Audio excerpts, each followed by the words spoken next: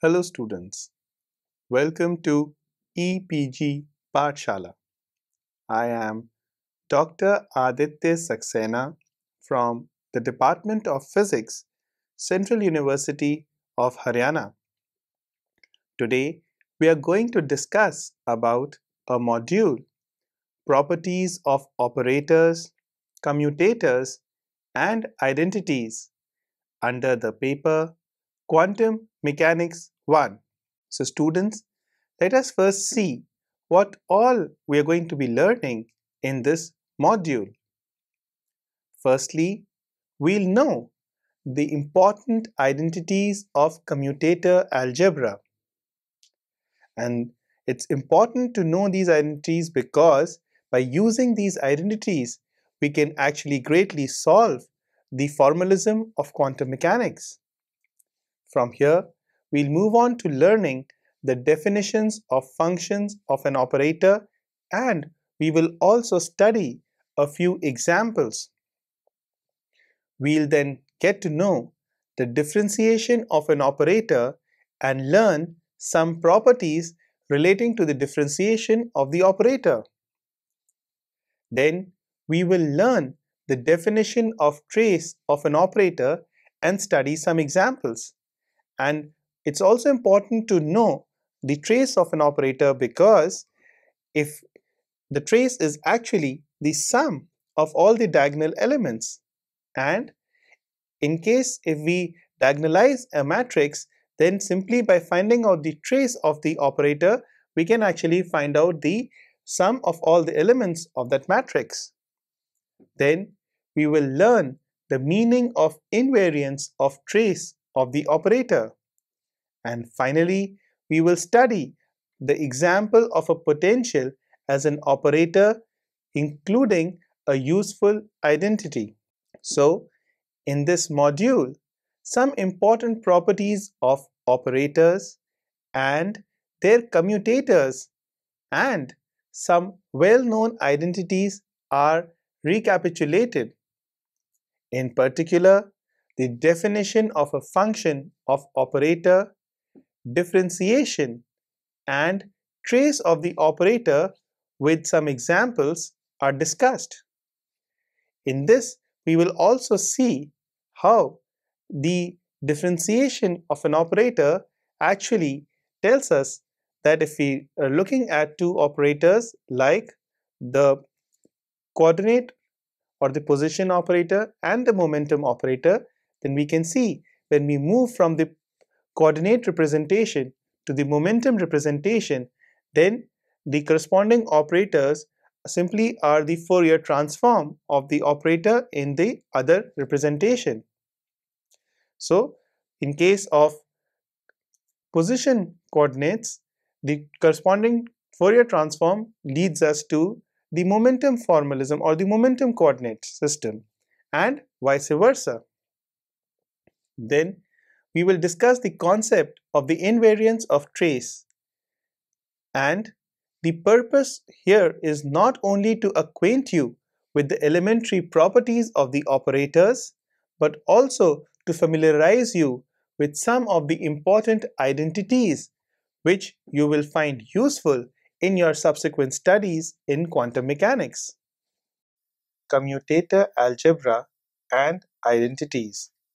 It is useful differentiating the operators a few simple identities of the what will happen when we differentiate the product of two operators operator in F the quantum mechanical formalism with respect to a variable t easily verified d by dt the first such identity operator F in the commutator algebra is, and this is equal to of operator A operator F by dt operator B times plus operator G is equal to operator F times operator A by operator B of operator G.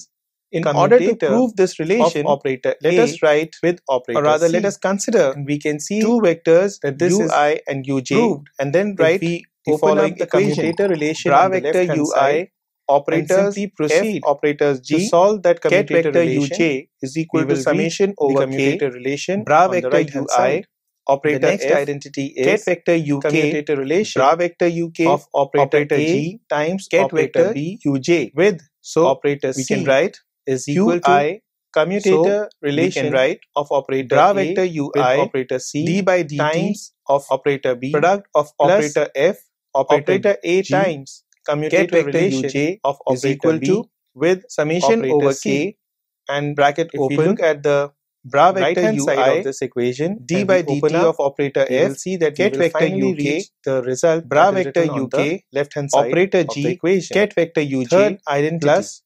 bra commutator vector relation ui operator of f ket vector operator uk A, bra vector commutator uk relation d by dt of of operator three g terms, ket vector the uj first term being bracket closed. commutator This relation we have written of operator after A substituting with for the the product commutator of f and relation g of d by operator dt B of and f and operator g C operator plus and now we get commutator the final relation result as of operator bra vector C ui with the commutator d by relation dt of product product of of operator f and with operator operator g B ket vector uj plus is equal to commutator bra vector relation ui of operator d by B dt with operator f commutator times relation operator of g operator C ket vector with uj operator A plus whole within bra vector brackets is ui equal to 0. operator f So if times we d by open dt up each of the operator three g terms on the ket left hand vector side uj within brackets as the last and solve for expression the is commutator valid relation, for we all will I see and that j, all the the terms relation is cancel out. established. So For in this example, manner, we see that the differentiating commutator a function relation e to the is power cyclical. operator A times Now, t, if e to the power operator operator A B times and t, operator we B are two will proceed operators as which follows. both commute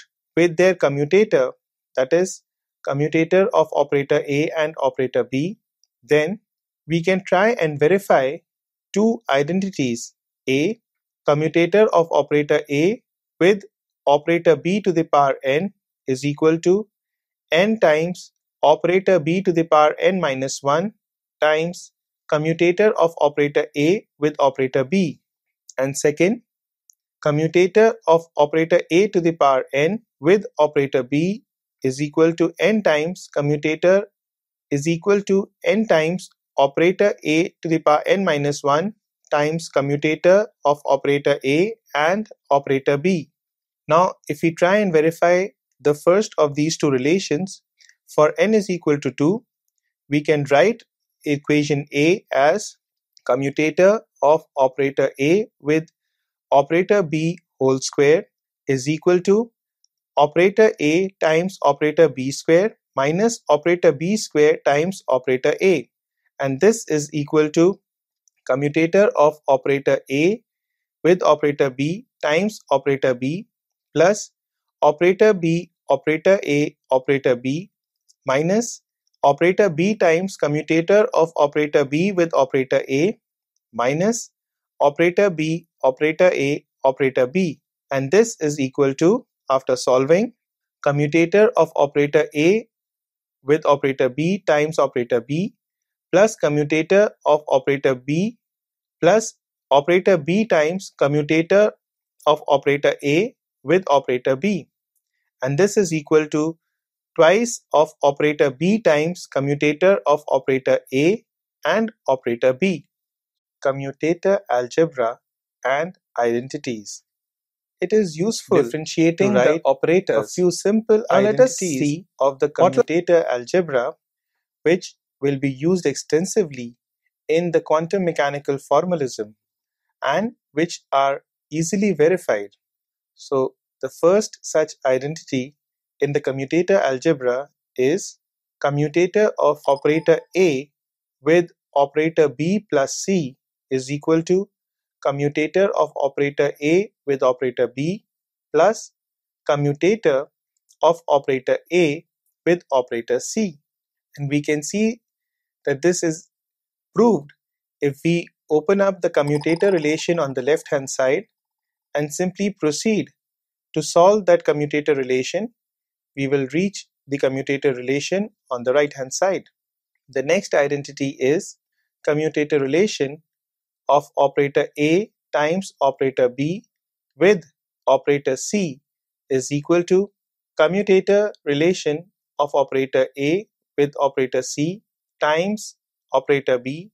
plus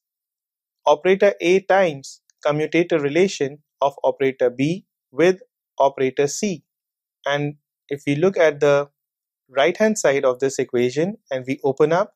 we will see that we will finally reach the result that is written on the left hand side of the equation. Third identity, commutator relation of operator A, commutator relation of three terms, the first term being commutator relation of operator A with the commutator relation of operator B and operator C, plus commutator relation of operator C with the commutator relation of operator A with operator B, plus commutator relation of operator B with commutator relation of operator C with operator A, whole within brackets is equal to 0. So if we open up each of the three terms on the left hand side within brackets and solve for the commutator relation, we will see that all the terms cancel out. So in this manner, we see that the commutator relation is cyclical. Now, if operator A and operator B are two operators which both commute with their commutator, that is, commutator of operator A and operator B, then we can try and verify two identities: A, commutator of operator A with operator B to the power n is equal to n times operator B to the power n minus 1 times commutator of operator A with operator B, and second, commutator of operator A to the power n with operator B is equal to n times commutator is equal to n times operator A to the power n minus 1 times commutator of operator A and operator B. Now, if we try and verify the first of these two relations, for n is equal to 2, we can write equation A as commutator of operator A with operator B whole square is equal to operator A times operator B square minus operator B square times operator A, and this is equal to commutator of operator A with operator B times operator B plus operator B operator A operator B minus operator B times commutator of operator B with operator A minus operator B operator A operator B, and this is equal to, after solving, commutator of operator A with operator B times operator B plus commutator of operator B plus operator B times commutator of operator A with operator B, and this is equal to twice of operator B times commutator of operator A and operator B. Functions of operators. If a function f of a variable z is defined by a series, then by definition the function of the operator A is the operator f as a function of operator A, and this is defined by the series f as a function of A is equal to summation n going from 0 to infinity Cn operator A to the power n, where Cn are the coefficients. The most important function defined in such a manner by the series is the exponential function, where the exponential function of operator A is defined as exponential function of operator A is equal to summation over n going from 0 to infinity operator A to the power n upon n factorial, and this is equal to operator 1 plus operator A plus operator A square by 2 factorial plus so on plus operator A to the power n upon n factorial. It is also easy to check if operator A is Hermitian or not. So, if we have an operator in the form of a series of operator A, then further we can write f as a function of operator B, operator A, operator B inverse is equal to operator B times f as a function of operator A times operator B inverse, and this identity can easily be checked by expanding the function in series. In particular, for a unitary operator U, we have a useful relation f as a function of operator U, operator A, operator U dagger is equal to operator U times F as a function of operator A, operator U dagger. And for understanding this identity or relation, we can take an example. So if we have an eigenvector given by ket vector phi A of the operator A, such that we can write operator A acting on ket vector phi A is equal to A times ket vector phi A, where A is the eigenvalue. Then applying the operator n times, that is operator A to the power n acting on ket vector phi A is equal to A to the power n times ket vector phi A. Thus, f as a function of operator A acting on ket vector phi A is equal to summation over n going from 0 to infinity Cn times A to the power n ket vector phi A, and this is equal to Fa acting on ket vector phi A. Functions of operators. So from our previous relation, we can see that it follows that if we have an eigenvector ket vector phi A of the operator A with eigenvalues A, then this is also the eigenvector of the function of f of operator A with the eigenvalue Fa. For this, we can consider an example. Let us take a matrix OZ is equal to 1, 0, 0, minus 1, which is a 2 cross 2 matrix. Then exponential of the matrix OZ, which is equal to e to the power OZ, is given as a matrix which is again a 2 by 2 matrix of the form e 0, 0, e to the power minus 1. Now, the functions containing 2 or more operators, in such cases, we have to keep in mind the order in which they are appearing. That means it is important for us to remember the order in which the functions are appearing or acting. And again, to understand this, let us take an example. The operator e to the power operator A, e to the power operator B, comma, e to the power operator B, e to the power operator A, and e to the power operator A plus operator B are, in general, not equal. It is only when the operators A and B commute, that is, commutator of operator A with operator B is equal to 0, is when the three cases discussed above are equal, that is, e to the power operator A, e to the power operator B is equal to e to the power operator B, e to the power operator A is equal to e to the power operator A plus operator B. Differentiating the operators. Now let us see what will happen when we differentiate the product of two operators, operator F and operator G, with respect to a variable t, that is d by dt of operator F times operator G, and this is equal to d operator F by dt times operator G plus operator F times d by dt of operator G. In order to prove this relation, let us write, or rather let us consider two vectors ui and uj and then write the following equation. Bra vector ui operators f operators g ket vector uj is equal to summation over k bra vector ui operator f ket vector uk bra vector uk operator g ket vector uj. So we can write ui, so we can write bra vector ui d by dt of product of operator f operator g ket vector uj is equal to summation over k bracket open bra vector ui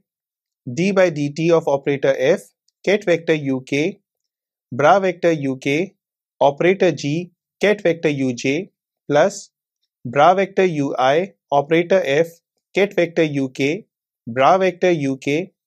d by dt of operator g ket vector uj bracket closed. This relation we have written after substituting for the product of f and g, d by dt of f and g operator, and now we get the final result as bra vector ui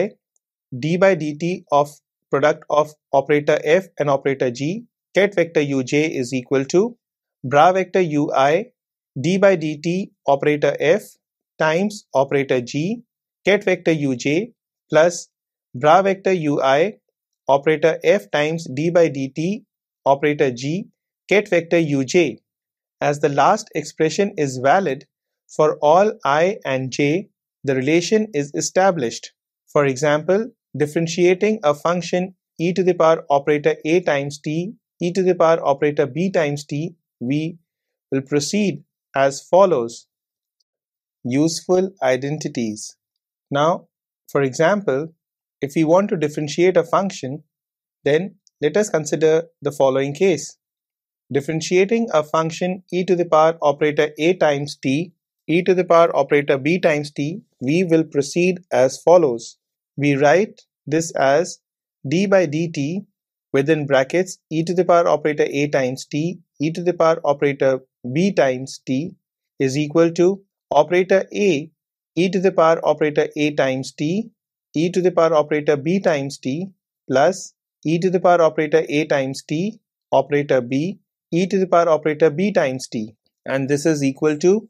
e to the power operator a times t operator a e to the power operator b times t plus e to the power operator a times t operator b e to the power operator b times t, and this is equal to e to the power operator a times t operator a e to the power operator b times t plus e to the power operator a times t e to the power operator b times t operator b, but not as operators a plus b within brackets e to the power operator a times t e to the power operator b times t. That means that the order of the operators is important. Now let us see how we can prove the relation e to the power operator a times operator b times e to the power minus operator a, where this is given by the relation operator b plus commutator of operator a and operator b plus 1 by 2 factorial commutator of operator a with commutator of operator a and operator b plus 1 by 3 factorial commutator of operator a with commutator of operator a with commutator of operator a and operator b plus so on. Useful identities. Now, in order to prove the relation mentioned above, let us consider the expression f as a function of lambda, which is given by e to the power lambda times operator a, operator b, e to the power minus lambda times operator a. Now, using the Taylor series expansion for the function f as defined above, we write f lambda or f of lambda is equal to f of lambda equal to 0 plus lambda times df by d lambda at lambda equal to 0 plus lambda square upon 2 factorial d2 by d lambda 2 of f at lambda equal to 0 plus so on. Now differentiating this above expansion with respect to f of lambda, that is, and calculating the function at lambda equal to 0, we get f of lambda equal to 1 is equal to e to the power operator a times operator b times e to the power minus operator a, and this is equal to operator b plus commutator of operator a and operator b plus 1 by 2 factorial commutator of operator a with the commutator of operator a and operator b plus so on, and this proves the identity that we have defined above. Now similarly, we can also prove the corollary for the above relation, that is, if we have two operators a and b which commute with each other and also with their commutator, that is, operator a and b commute with their commutator of operator a and operator b, then e to the power operator a e to the power operator b is equal to e to the power operator a plus operator b plus 1 by 2 times commutator of operator a with operator b, and the students are advised to work this out and see whether this identity can be proved. Trace of an operator. Trace of an operator is the sum of its diagonal matrix elements and is denoted by TR operator A. Trace of an operator. For a discrete orthonormal basis given by ket vector ui in the vector space, by definition, the trace is given as trace of operator A is equal to summation over I ui ket bra vector operator A ui ket vector, whereas in case of a continuous orthonormal basis ket vector u alpha, it is defined as trace of operator A is equal to integration over d alpha bra vector u alpha operator A ket vector u alpha. Now let us look at the invariance of trace. The sum of the diagonal elements of the matrix representing an operator is independent of its basis chosen. To show this property, let us consider the case of a change from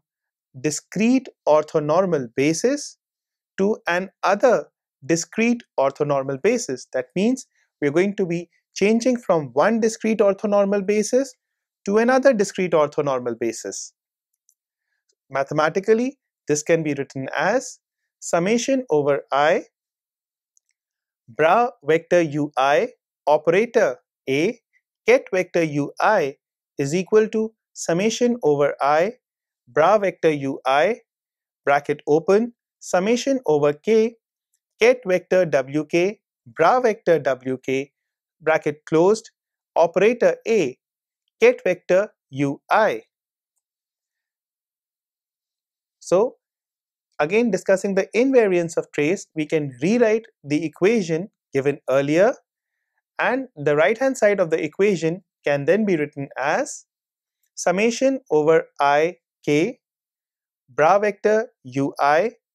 ket vector wk bra vector wk operator A ket vector ui, which is equal to summation over I and k bra vector wk operator A ket vector ui bra vector ui ket vector wk. Note that it is always possible to change the numbers in the product. So using this closure relation or the closure property, we get summation over I bra vector ui operator A ket vector ui is equal to summation over k bra vector wk operator A ket vector wk. And using this relation, the following important properties regarding the trace of the product of two or more operators are worth recording. The first property is trace of operator A and operator B is equal to trace of operator B and operator A. That means that the trace of the product of the operators remains unchanged when there is an interchange of the order in which the operators are operating. And the second property is trace of the operators A, operator B and operator C. That is, the trace of the product of the operators A, B and C is equal to trace of the product of the operators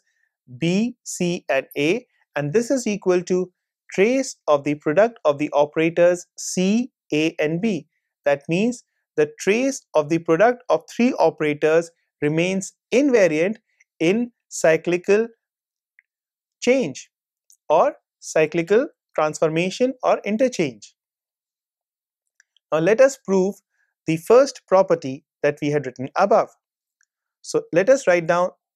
the trace of the product of operator A and operator B, and this is given by summation over I bra vector ui operator A operator B ket vector ui, and this is equal to summation over ij bra vector ui operator A, ket vector uj, bra vector uj, operator B, ket vector ui. And this is equal to summation over ij, bra vector uj, operator B, ket vector ui, bra vector ui, operator A, ket vector uj. And this is equal to summation over j, bra vector uj, operator B, operator A, and ket vector uj. And this is equal to the trace of the product of the operators B and A. An important example. Now let us consider a particle of mass m in a one-dimensional problem described by a Hamiltonian operator H given by operator H is equal to operator P squared by 2m plus operator V, where the first term is on the right hand side is the kinetic energy term or the kinetic energy operator, and the second term on the right hand side is the potential energy operator, and where the eigenvectors of the Hamiltonian operator H are denoted by ket vector phi k, so that Hamiltonian operator H acting on ket vector phi k is equal to Ek times ket vector phi k, where Ek is the total energy eigenvalue corresponding to the above mentioned Hamiltonian operator. Now we can derive the identity, which is defined as follows: summation over S within brackets Es minus Ek modulus whole square of xks is equal to h cross square by 2m, where h cross is equal to h by 2 pi and h is the Planck's constant, and xks denotes the matrix elements bra vector S, operator X, ket vector K. So in order to prove this identity, let us start from the commutator half commutator of X and H with operator X is equal to operator X, operator H, operator X minus half operator H, operator X square minus half operator X square, operator H. Now let us calculate the matrix elements of the terms on the right hand side. So we can write half bra vector k commutator of x and h with operator x, ket vector k is equal to bra vector k operator x, operator h, operator x, ket vector k minus half ket bra vector k operator h, operator x square, ket vector k minus half bra vector k operator x whole square, operator h, ket vector k. An important identity. Now from the above equation, let us consider the first term on the right hand side. Bra vector k, operator x, operator h, operator x, ket vector k is equal to summation over s and t, bra vector k, operator x, ket vector s, bra vector s, operator h, ket vector t, bra vector t, operator x, ket vector k, and this is equal to summation over s and t, bra vector k, operator x, ket vector s, es delta st, bra vector t, operator x, ket vector k, and this is equal to summation over s, bra vector k, operator s, ket vector s, es, bra vector s, operator x, ket vector k, and this is equal to summation over s, es modulus whole square of xks. Proceeding in a similar manner, the last two terms can also be simplified, giving half bra vector k commutator of operator x, operator h with operator x, ket vector k is equal to summation over s within brackets es minus ek modulus whole square of xks. Now if we substitute for the Hamiltonian operator H with operator H naught plus operator V on the left hand side of the matrix element, where we define operator H naught is equal to operator P square by 2m, then we get bra vector k within brackets commutator of operator x and operator h plus operator v with operator x ket vector k, a useful identity. So looking from the above equation, if we have the basis representation of the basis vectors ket vector x, in which we calculate the expectation value, the commutator of operator x operator v is equal to 0. Thus, we finally have commutator of operator x and operator h naught with operator x, where operator h naught is equal to operator p square by 2m. Now, commutator of operator x and operator p square by 2m is equal to 1 by 2m I h cross 2 times operator px, and commutator of operator px with operator x is equal to minus I h cross. So substituting these results above, we get on the left hand side half bra vector k commutator of operator x operator h naught with operator x ket vector k is equal to half h cross square by m. This identity is called the Thomas-Rishi-Kuhn sum rule, which will be found useful in the future studies that we undertake in the formalism of quantum mechanics. So students, now let us round up what all we have learned in this module. So firstly, we learned the important identities of commutator algebra, which we will be using very frequently and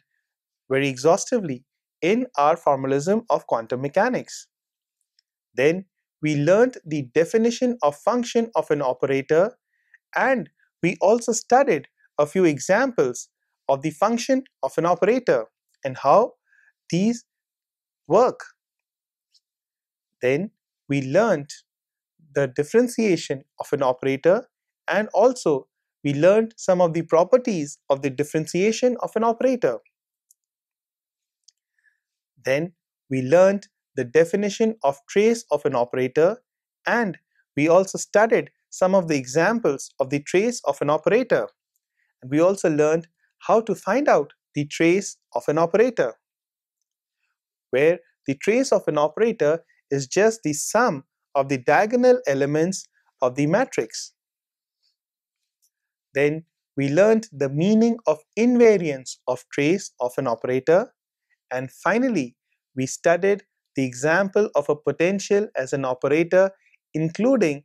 the useful identities that are associated with the potential as an operator. Thank you.